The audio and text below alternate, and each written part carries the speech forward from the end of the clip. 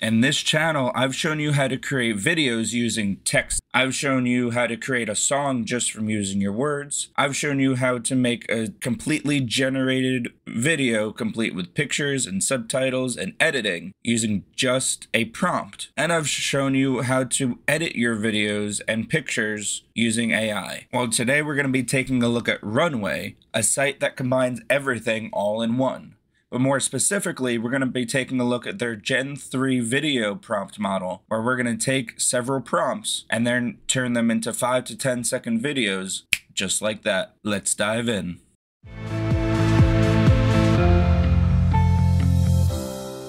So Runway has been around for a bit, but recently it's updated to its Gen 3 model, which has made everything that it's done in the past even better, more responsive, easier to use. Other websites that I've used like Pika and Playground can do text to video.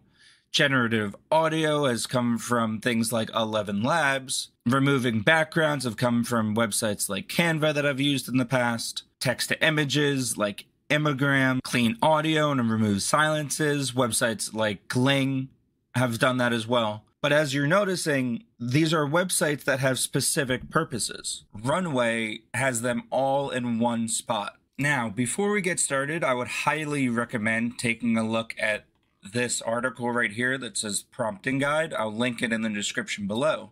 But basically, what this is telling you is all the things that would make a good prompt. So take a look at this prompt if you plan on using Runway yourself. And it'll tell you everything from how to structure the prompt, the keywords in order to use, and it's got this whole list of keywords. Right, close-up, point of view, 50mm lens, camcorder, dynamic shot, slow motion, exploding, warps, things along those lines. If you want to take a look at this list on your own, I'm going to scroll and you can pause it at any time.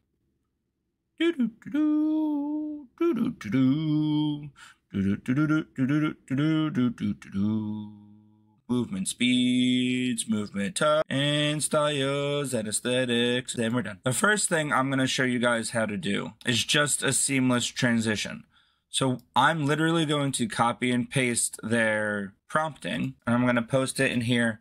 And I'm just going to replace some of their words. So that says continuous hyperspeed first person view footage. The camera seamlessly flies through a glacial canyon to a dreamy cloudscape. I could generate this, and down here I can change it from 10 seconds to 5 seconds.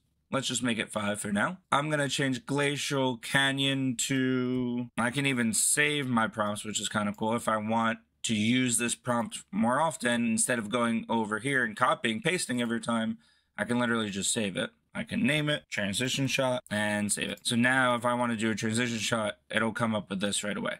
So let me generate this. And from their own website, it says that it should take about 60 seconds to create a 5-second video and about 90 seconds to create a 10-second video. So after about 60 seconds, this is what Runway has come up with. Now, remember my prompt was a mountainous valley to our Milky Way galaxy.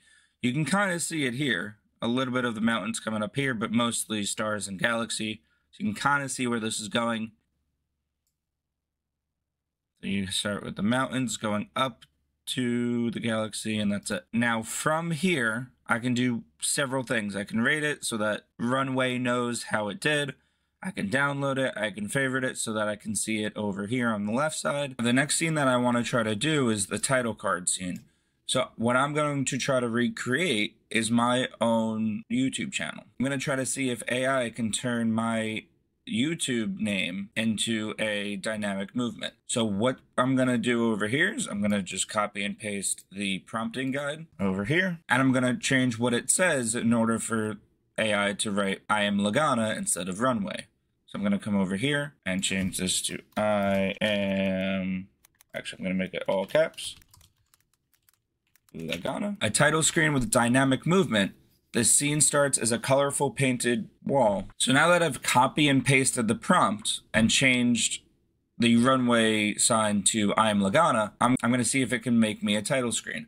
So this is a title screen with dynamic movement. The scene starts at a colorful paint covered wall. Suddenly, black paint pours on the wall to form the word Iamlagana. The dripping paint is detailed, textured, centered, superb cinematic lighting. Right here is the style, right? It's centered, which is the camera movement. Here is describing how the word is, right, with dripping paint. So I'm not going to change any of this. I want to see how it does. I want to see, since Lagana is not a word, I want to see if it'll actually properly get that and get my name correctly on the first try. But let's click generate. I'm going to make this into 5 seconds. Since there is no sound design or music in the background, we're just going to keep this and see how it does. Not gonna lie, that was pretty cool. So the end product spelled my name perfectly. Iamlagana, all in spelled ink. I love this prompting guide because it did exactly what I wanted it to do, and it did it correctly. And I never would have known to have superb lighting. I never would have thought of putting my name in quotation marks. And they're small things, and you've done prompting before in past websites, you might have known that. But for me, not having a background in design and not using this kind of AI tool to its fullest potential yet, I loved that Runway gives you an entire full prompting guide. And I can get more ridiculous with this, right? I could try tracking. I could do any of these movements. I could do any of these text styles if I wanted to change the text, right? Make it graffiti.